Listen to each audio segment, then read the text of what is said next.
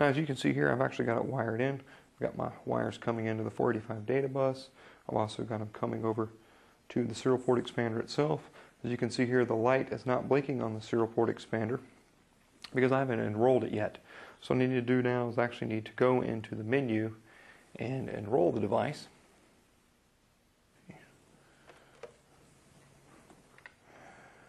So I'm going to press the ELK button, number 9, installation programming, right arrow to get in. Put in the default installer code, which is 172839. I need to do a bus module enrollment, so right arrow to get in. Start. Module enrollment.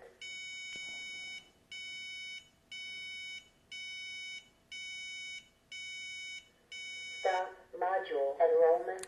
You can see here it's saying I've got 2 modules enrolled. I need a right arrow to see them. So right arrow, I've got my first keypad, which is this keypad.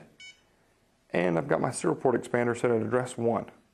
So I need to do is star to get out of that. Put that back down. Now